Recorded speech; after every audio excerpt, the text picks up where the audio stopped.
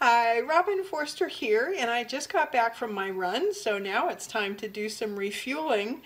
And one of the things I'm really excited about, but not too sure how it's going to work out, is Shakle just came out with a seasonal product. It's a protein powder and it's pumpkin spice, which sounds really awesome because this is fall pumpkin, very fun.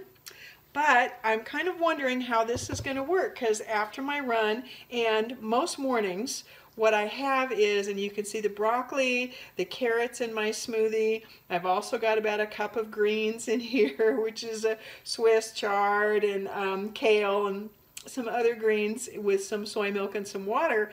And I want to make sure that I get that in because I'm going for that 7 to 9 cups of fruits and vegetables every day and really count on my smoothie in the morning to help me get that.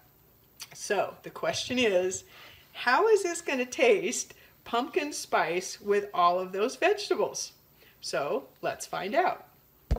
Okay, so we're getting ready to add the 2 scoops.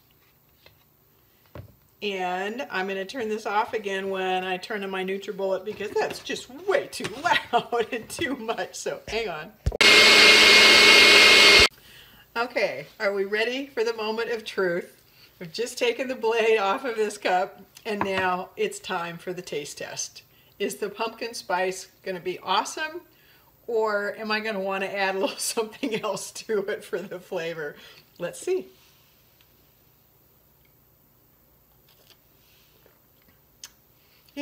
That's really good. I'm excited.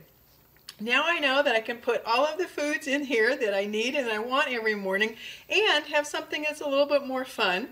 And who knows, I may get kind of wild with some other spices that go with it and kind of liven it up even more. But this is a winner.